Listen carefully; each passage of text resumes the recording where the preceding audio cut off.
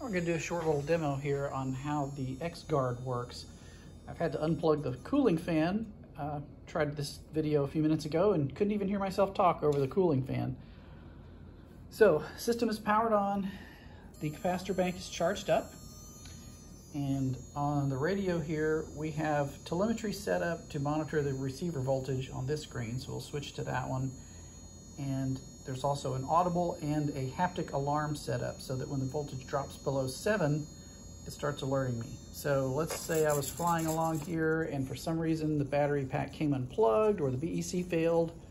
We're going to switch to here. As soon as I unplug it, you see it's unplugged now. Battery critical. Drop below 7. Battery critical. And it's yelling at me. But as you can see, the radio is still working. Battery critical. And it continues to work for quite some time. Critical. Even using all of the cyclic servos. Critical. Admittedly, there's no Battery load on them, critical. But still. Battery critical. I think I would have been able to do an auto by now.